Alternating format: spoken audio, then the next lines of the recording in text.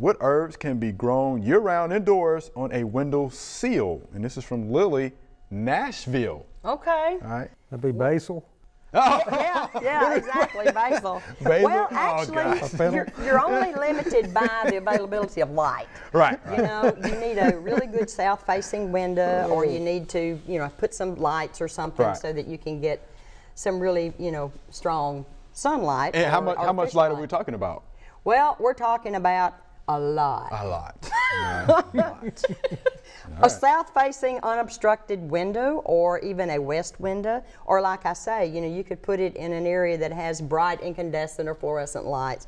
But basil will grow. I like the chives. Oregano, yeah, probably. Parsley. Parsley. You know, I mean, there's Mint you can grow any of them. Yeah, you really can. Yeah. And the Aloe. problem with the light is, you know, if you don't have good light, they're going to stretch. But hey, you know, that's okay. You just keep chopping them off and using them. Right.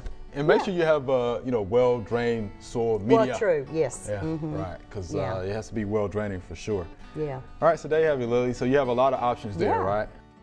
We hope you enjoyed the video. We have hundreds more. To subscribe, just click below.